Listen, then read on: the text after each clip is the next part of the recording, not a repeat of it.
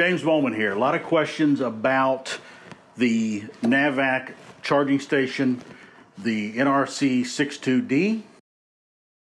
So we're going to go over it. So for starters, let's do a quick overview. It's a single box. No, it's not a recovery machine. A lot of guys, well, it looks like a recovery machine. It's not a recovery machine. All right? It's a charging station. So I've gone ahead and plugged it in. On board, we have a digital scale. The digital scale syncs to the machine, but if you don't need the machine, you need a scale. It also comes with a Bluetooth handheld that you can sync to. Stored in the body. It comes with 2 temperature probes, Bluetooth, to the machine. It comes with 3 refrigerant hoses and a carrying case because the machine's like 38 pounds. So that's what we have on board. Now let's take a little look at the operation. Okay, so let's take a closer look at the machine. We're going to power it up.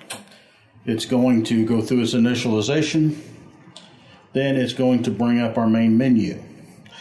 On our main menu, we have initial setup, okay?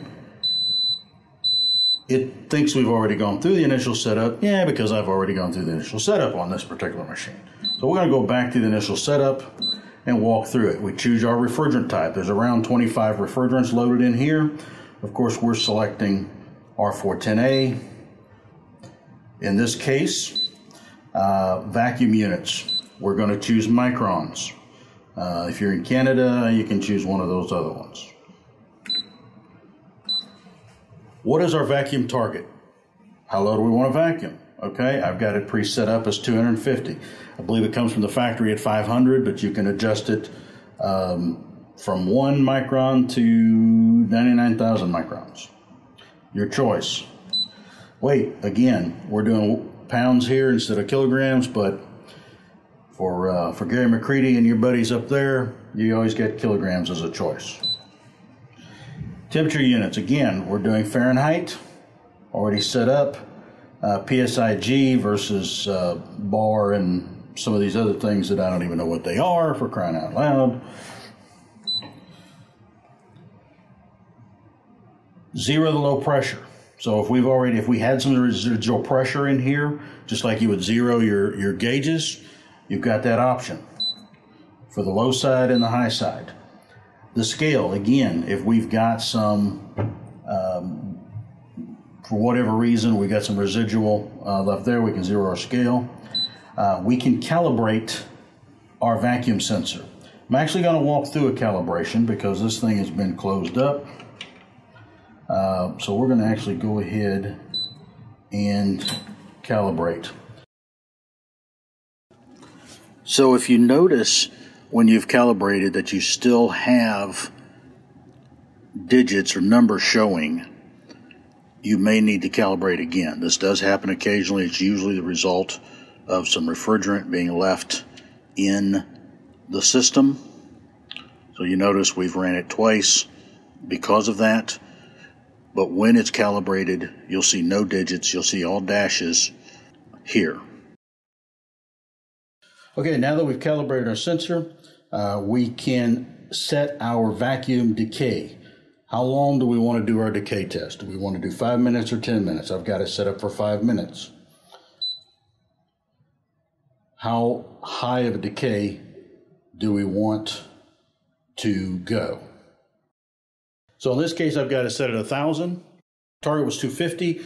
So this will allow it to go to 1250 within that 5 minute period or fail. This is a fully adjustable. You can take this all the way down to 1 micron or all the way up to 99,000 microns. You set it for your job, whatever your parameters are. POE oil, mineral oil, etc. You're the technician, you decide. The duration of the extended vacuum. Because the micron sensor is located in the machine, we know that when I hit 250 in the machine, my target, that the farthest point in the system is not 250. So we have a preset 30-minute target or extended runtime. So once it hits the 250, it runs for an additional 30 minutes. Now, you can adjust that. Again, you can run that down to under 5 minutes, or you can run up to 99 minutes. You decide how far. It's your system, what type of oil you have, how long your pipes are, etc. So just for example, you can, if I run 40 minutes or 20 minutes,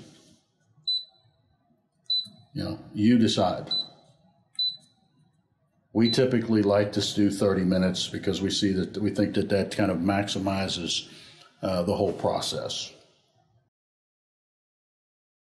Okay, so now we're going to sync the Bluetooth devices. We're going to start with the scale. So I'm going to turn on the scale, press sync on the machine. It's thinking, and it's synced for box temperature. So now we're going to move down to our high temperature. So on the high temperature, when I first turn it on, our red light comes on, then it's blinking yellow. So when I go to push sync,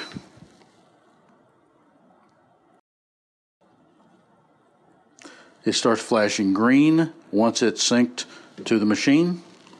Now we're going to move down, do the same thing with our low temperature probe.